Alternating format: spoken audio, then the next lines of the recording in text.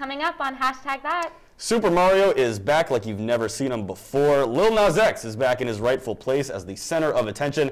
And I'm back to prove that I know a singular thing about entertainment. All that and more. From Hamden to Hollywood, we are your source for Quinnipiac's entertainment news.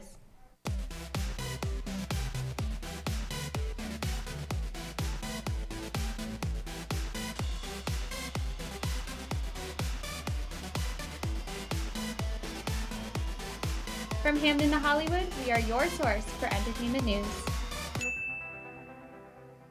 2, 1. Hey, Hashtag, it's Karina Kamey. And I'm Jacob Resnick. Welcome to this Q30 Department Directors Special Edition of Hashtag That.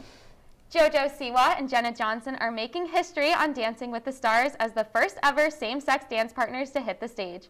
For their first performance last Monday night, the pair performed a quick step number to Are You Gonna Be My Girl and received the highest score of the night. Siwa wrote in a post following the episode, quote, "Making history and top score of the night was literally a dream come true for me.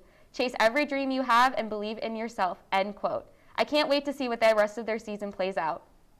WandaVision star and Emmy nominee Kathryn Hahn has lined up her next role as the late Joan Rivers in a new Showtime biopic entitled The Comeback Girl. Rivers broke barriers during her lifetime, paving the way for female comedians everywhere and becoming the first female late-night television host. As if those shoes weren't big enough for Hahn to fill, she'll be executive producing the show as well. Broadway is back, and so are the Tony Awards. The theater world gathered on Sunday for the first ceremony in 2 years, and Moulin Rouge won big. The stage adaptation of the 2001 film of the same name picked up 10 awards, including Best Lead Actor, Best Choreography, and of course, Best Musical. And finally, live from New York, it's Kim Kardashian West. Saturday Night Live kicks off its 47th season this weekend, and the host list for the first 4 shows are star-studded. Owen Wilson will make his long-awaited hosting debut in the season premiere before Kim K takes the stage on October 9th. Rami Malek hosts on October 16th, and Ted Lasso himself, Jason Sudeikis, returns to Studio 8H on October 23rd. Jacob, when you think of Super Mario, what comes to mind? Goombas, mushrooms, and of course Princess Peach, but you know what I don't think of? What's that? Chris Pratt. Well, you better start. Chris Pratt is set to play Mario and an all-star cast for the upcoming Mario movie. Mike Hanley has the full scoop. Hey Hashtag, it's Michael Hanley, bringing you some great updates from the world of Nintendo. Recently we got a pretty cool update regarding the new Mario movie coming out. In the latest Nintendo Direct, Shigeru Miyamoto, the mind behind Mario, recently announced that there's going to be a fully animated Mario movie. The movie will be released in theaters in holiday 2022. The release date for North America is on December 21st, and we'll be announcing release dates for Japan, Europe, and other regions at a later timing. They also released the cast, which is raising some questions, to say the least. For the most part, it's great. Starting off with the role of Peach, being played by Anya Taylor-Joy. She was recently in The Queen's Gambit. Really excited to see that in the animated world. Next, role of Donkey Kong is being played by Seth Rogen, which I'm super excited about. He definitely brings the energy, and I really can't wait to see that from Illumination. It's gonna be awesome. Next, we have Jack Black playing Bowser, which is like the most perfect thing for this movie. He's probably gonna carry it like he does in every single film he's ever done, so I can only be excited for that. Next, we have Keegan-Michael Key, who's playing the role of Toad. He can definitely bring the voice part for it. I'm really excited to see what he does with the character. Next, we have Luigi being played by Charlie Day, who is perfect for that role. He's been in a lot of stuff like the Lego movies, so I'm really excited to see what he does with the character. But it's his brother where a lot of people showed concern. Yeah, Mario's being played by Chris Pratt. How and why? And when are they going to change it to Danny DeVito? Charles Martinet, who's been playing the role of Mario and Luigi for years, is only getting a small cameo in this animated movie, which is going to be the first real movie with Mario in a long time. I'm angry about this because I feel like it's the role he created and we're simply just mocking him with it, with celebrity cameo. That's it from me, Hashtag. Thank you very much. Back to you guys at the desk. That was awesome. Now, Karina, if you could be any character from Mario, who would it be? I always play as Daisy in Mario Kart and Mario Party, so I think I like have to pick her. But what about you? I'm a big Donkey Kong guy, but let me tell you, Dry Bones, underrated. We're going to head to our first commercial break, but we'll be right back. Stick with us. What do you think you're doing, Kevin? Was just gonna drive home. There are several warning signs present that you shouldn't be driving. Like hearing voices? Like your text-to-emoji ratio? Oh man, the selfies. Selfie, nailed it. We all have warning signs that let us know that we're probably not okay to drive. Mine is pretending to be your subconscious. Craig, come on man, let's split a ride home.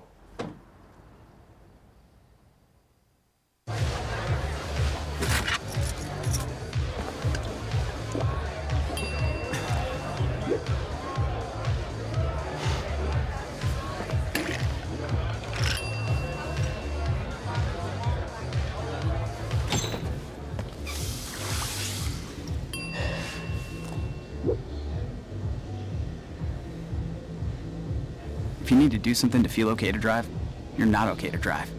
Don't drive buzzed. Multiple studies have shown that marijuana can slow both driver reaction and response time, which can be really dangerous. He's here. He's here. Wait. What? I can't drive. Why? My. Oh.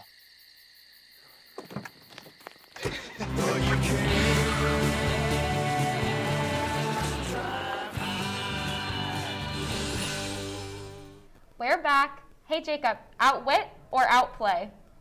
Yes. Well, that's the theme of the just premiered 41st season of Survivor. Manny and Audrey have the full review of the very first episode. Hey hashtag!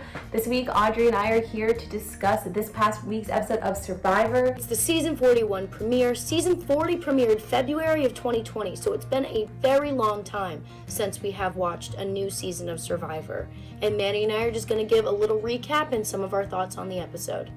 As for my initial thoughts on the first episode, honestly, I was just overwhelmed. It's been so long since there was a new season, this being an all new cast.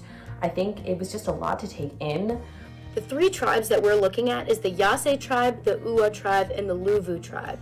In my opinion, I think that the Ua tribe, UA, I think I'm saying that right, is the strongest right now. But they work together really well, and I am really looking forward to see what the future for that tribe holds.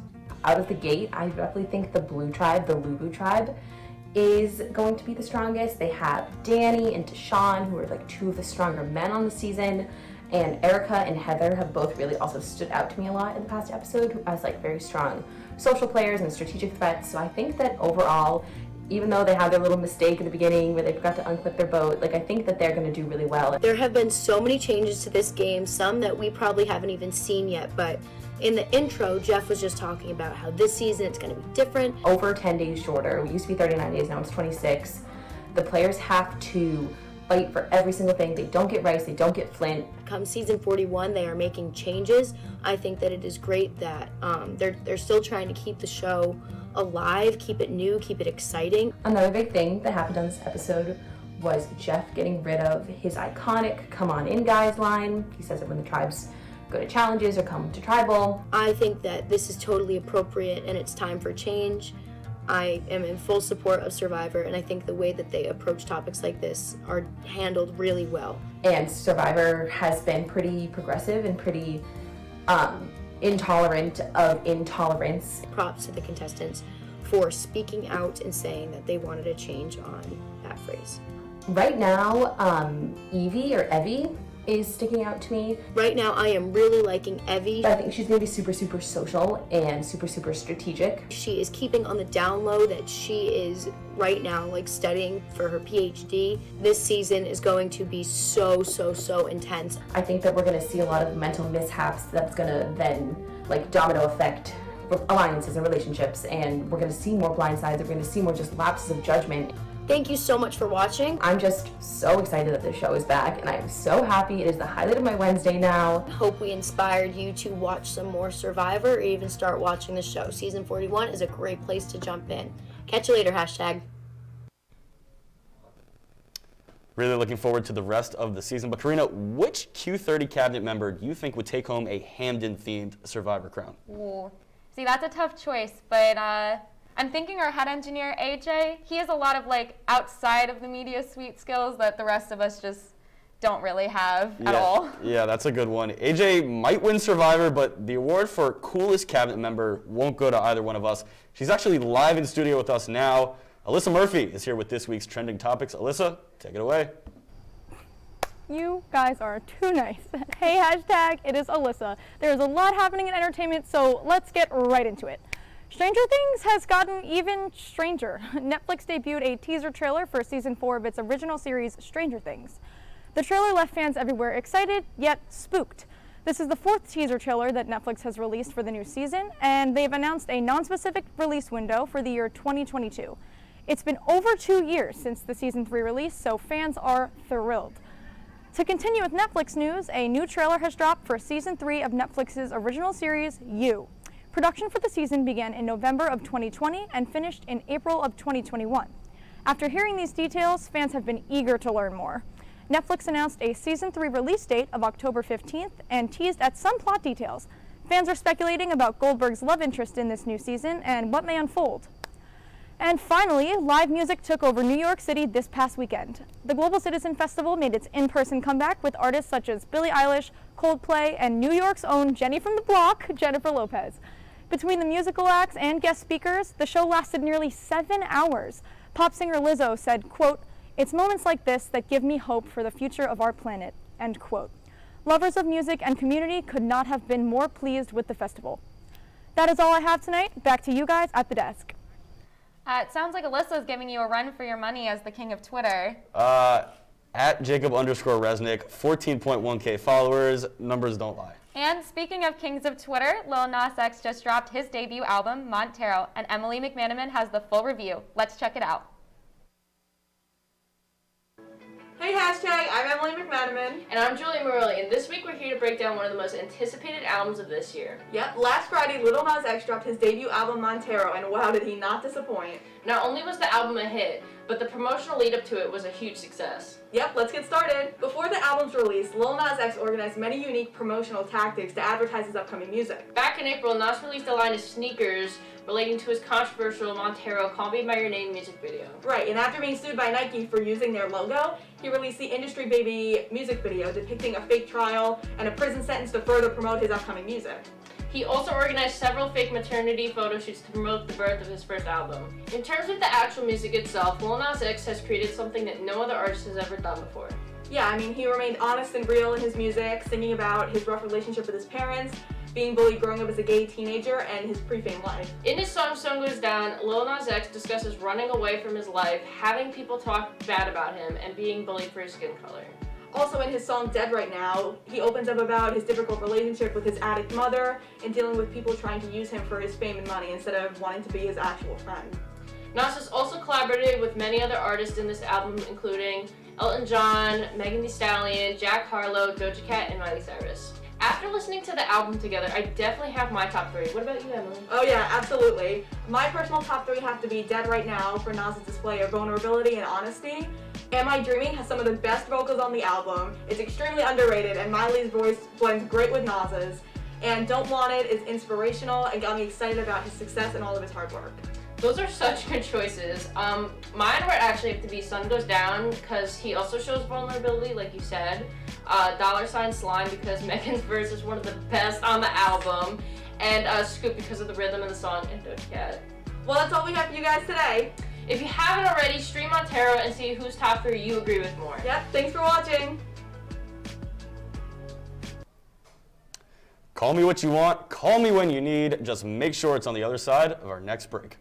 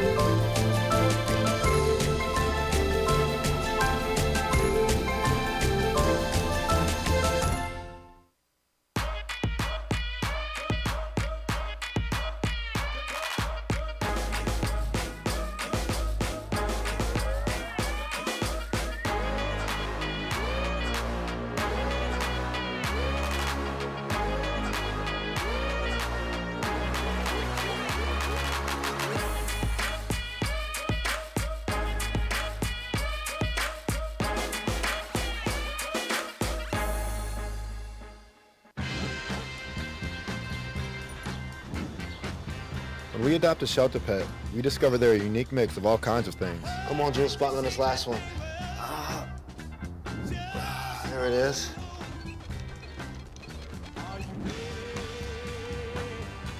Keep going with it. Leo!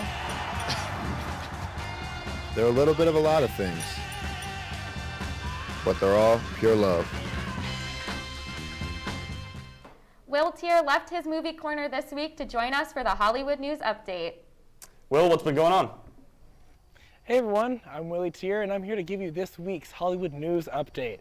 By the way, I do have a little bit of cold, so just might have a voice crack. We'll keep going. First up, the Academy Awards just opened up their new museum fit with exhibits of some great people. You can lie in a patch of artificial grass and look up at the sky like a Studio Ghibli character in the Miyazaki exhibit, and you can go into the planetarium-like room to experience 2001: A Space Odyssey in Blade Runner. You can even partake in the Oscars experience, where you accept a golden statuette and they film your very own acceptance speech. Luckily, they have plenty of movies that haven't been recognized for Oscars too.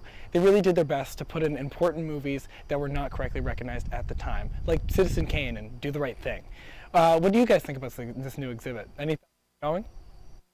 Well, Will, are you going to pay for our flight tickets to get out there to Los Angeles? But no, it does look really cool. It looks super cool. I looked through the entire website earlier, and it just looks like there's so much to do. And I think it has like 6 or more exhibits that all have like multiple aspects to them that you can walk through and go into, and it seems really cool. I just wish it wasn't in Los Angeles like all of the other cool movie things. Yeah, no, I love interactive museums. There was an SNL pop-up museum in Chicago a couple years ago that I got to go to, and you can kind of be on the set and see the costumes and all that kind of stuff. So it seems like the Oscars Museum is kind of in that same vein. So would love to get the chance. Yeah, if I ever get the chance to go to LA, I will be stopping by. Like I was very upset that it was that far away. But on a more serious note, the International Association of Theatrical Stage Employees are voting to strike for next week. The organization includes all the crew for film and television and are the reason that the magic happens. Jane Fonda and Lily Tomlin posted t-shirts showing their support for strike action. The tweet shared by IATSE Local 600 said, quote, "Icons forever and always, at Jane Fonda and at Lily Tomlin, stand alongside at IATSE in hashtag #ISolidarity, hashtag I vote yes, end quote. And they're voting for higher pay and less hours, with stars, directors, and cinematographers standing in solidarity. This will bring Hollywood and nationwide productions to a grinding halt. What do you guys think about the strike and the way this should be affecting the film industry right now? Well, as this is the industry that I think we're both looking to go into, and I know like most of the people in this room are looking to go into, it's hard to see that it's even like a question of if you should have like a proper lunch break and proper working hours. Like those are things that we still just aren't doing for people. I firmly believe in treating people like people regardless of your career. Controversial, I know. Yeah, controversial opinion, but I just think I think it's sad that we still have to fight for these things, but I'm glad that they're being taken seriously, and hopefully this will make the changes that they're looking to find. Yeah, listen, in the age of social media and all this stuff, we hear so much about the actors and the big Hollywood directors and the people who get the most press. There's so many people behind the scenes who work on these movies. Some of them, don't have a direct, impact on the physical film, but they're behind the scenes. They're working just as hard as the actors themselves, if not harder. And there are so many people in this room, like you said, like working on cameras and on technical things. All these people deserve their credit, and they deserve basic human decency and respect. So 100% support the cause.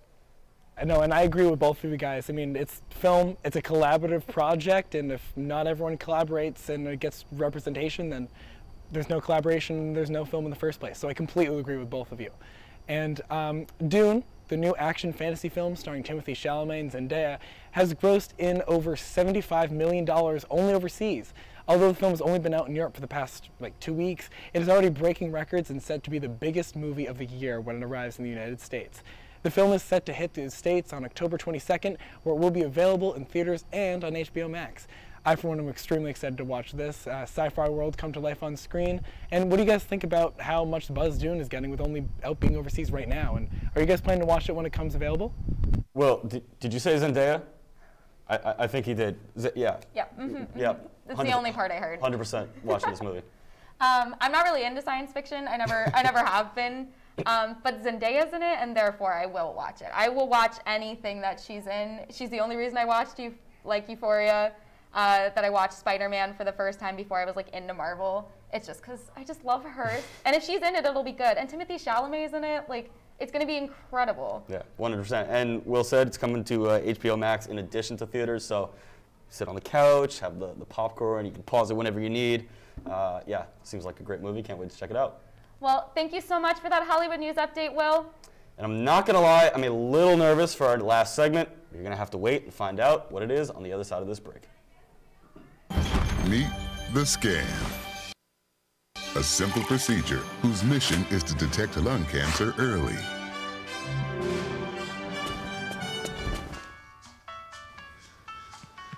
I'm here to save you. But I feel fine. That's great, but you may still be at high risk for lung cancer. Oh man, that's a new fence. If you smoke, early detection could save your life. Learn more at savedbythescan.org. I think it's just vapor with flavor. It won't hurt my kid like cigarettes, right? Vaping is safer than smoking, isn't it? There's really not even that much nicotine in them, right? My kid? My kid knows it's dangerous. Get your head out of the cloud. Today, nearly 8,000 kids will start vaping, maybe even yours. Learn about the dangers at talkaboutvaping.org. Welcome back. Little foreshadow to our upcoming game. I'll give you a point now for our game later if you can tell me who Charli D'Amelio is. It's that drink at Dunkin' Donuts, right? Close enough. Lucky for you, Mason and Nick are breaking down the D'Amelio's new reality TV show. Let's check it out. Hey hashtag, I'm Mason Glod. I'm Nick. And today we're reviewing The D'Amelio Show on Hulu.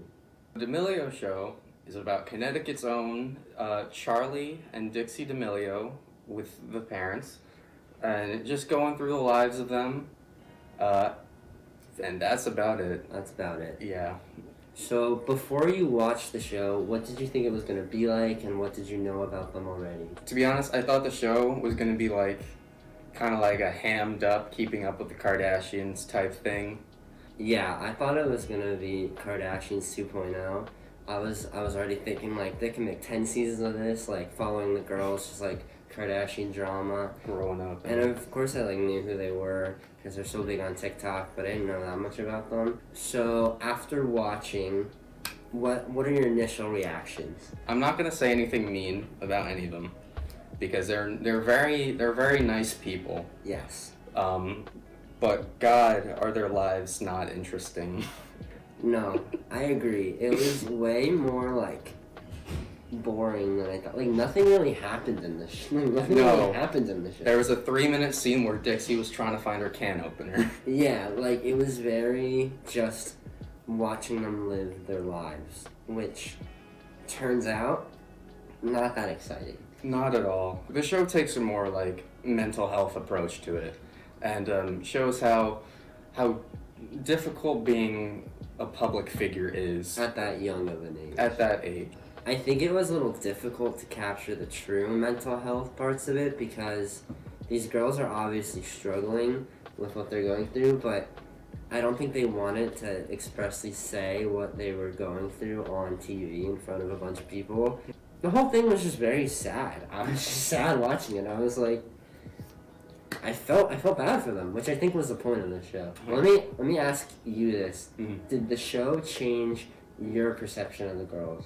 So I don't know if it changed it, more just like reinforced some things. I agree with that. Overall, I would say the show was just unproductive. There was one point that really bothered me. In the last episode, their dad, Mark, turns to the camera and says, "Overall, I think everyone in my family is happier than they were 2 years ago." And from the last 8 hours of that show, that is the most incorrect statement I could ever hear. The whole show was these girls being upset. I don't understand how they're happier than they were 2 years before. Would you recommend the D'Amelio Show? If you are a die-hard fan, just them being there, you will enjoy it. That's it for us. I'm Mason. I'm Nick. And we'll see you next time. If you didn't already know, I run the entertainment department here at Q30, and Jacob runs the sports department. And we pretty much know nothing about each other's departments. So we're putting it to the test. We'll be taking turns asking each other questions, pop culture for Jacob and sports for me, to see who really knows the least. Would you like to go first? Sure. All right, let's kick it off. I tried to keep this very, very general, just to you know, give you a shot here. Okay. So let's start it off. Number one, the annual award presented to the best player in college football is called what? This does not bode well for me for the rest of this game. It's gold. It's shaped like a football, is it not? It is a player carrying a football. That's not going to help you though. It doesn't help me, but I know what the award looks like. Okay. But I don't think I know the name of it. Close enough. Of course, it is the Heisman Trophy. Didn't somebody spike that at the ground then when they weren't supposed to? Maybe. Am I making that up? I don't know. Okay. Go ahead. I have a first question for you, and you should know the answer because we talked about it, I think, not even a week ago. Name 3 of the original Dance Moms girls. Oh. We talked about this, I think, 4 days ago. Okay. Kimberly? No. Okay. If you can get even one, I'll give you the point. Oh my goodness. Okay, so full disclosure, when I was asked this question last week, I said Honey Boo Boo. I thought that was a great answer, and I'm going to take that mentally as a point, but I think I'm going to have to give up on the rest. All right, you had 6 shots to get it right. I'm not going to name all their names right now, but you did have 6 shots. Okay. That's okay. Great. All right, here we go. In what sport is the word love used to represent a score in the game? Tennis. There we go. How about that? I got a point on the board. How about that? Yes. All right. All right. What former Nickelodeon star is also the longest-running SNL live cast member? That would be Mr. Kenan Thompson. Yes. All right, we're 1 for 1. We're doing good. Love it. All right. What 2 sports are most known for having a recognition called the Triple Crown? Called the what? The Triple Crown. Should I just take a shot in the dark and be Why really not? embarrassed when I'm really wrong? If you know me, one of them makes a lot of sense. Okay, so one of them is baseball. Sure. Okay, great. Let's go with basketball. No. It is horse racing. The Triple Crown, the Kentucky Derby. Why would I ever know the Belmont that? Stakes, and the Preakness. It's the horse racing, the Kentucky Derby, Preakness, Belmont. All right. Go ahead. All right. Who did Forbes name the youngest self-made billionaire in 2019? Youngest And I'll give you a hint. It was a big problem with calling this person self-made. Oh my goodness. So my mind went immediately to either Kim Kardashian or Kylie Jenner. I'm going to go Kylie Jenner. Yeah, Is that yeah. it? Did I get 2? Yes. And you got 1? So let's go. All right. Awesome. That was fun. I'm a little upset. That was a lot of fun. But that's okay. Before we head out for the night, though, it's time for a celeb celebration. Well, an ancient philosopher once said, real G's move in silence like lasagna. People say I'm borderline crazy, sorta, kinda. Woman of my dreams, I don't sleep, so I can't find her. Of course, that's the scripture of Dwayne Michael Carter Jr., also known as Lil Wayne, who turns 39 today. From us to you, happy birthday, Weezy. And if you were an emo kid in 2008, I just have to say, why'd you have to go and make things so complicated? We're wishing a huge happy 37th birthday to the queen who gave us Skater Boy, Complicated, and Girlfriend, the one and only Miss Avril Lavigne. And that is all we have time for tonight. Thank you for leaving the sports department for a night to host with me. It was tons of fun, and now it's time to get you on Sports Balls. You know what? Deal. Make sure you check us out at Q30 Entertain on Facebook and Twitter, and we'll see you next week, same time, same place.